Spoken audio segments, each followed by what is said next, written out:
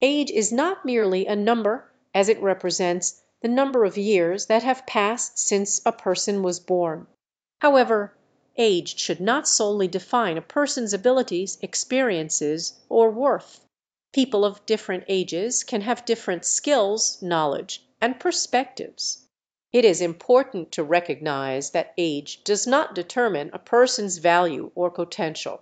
Instead, we should focus on individuals' qualities, accomplishments, and personal growth. By embracing diversity and appreciating the contributions of people of all ages, we can create a more inclusive and harmonious society.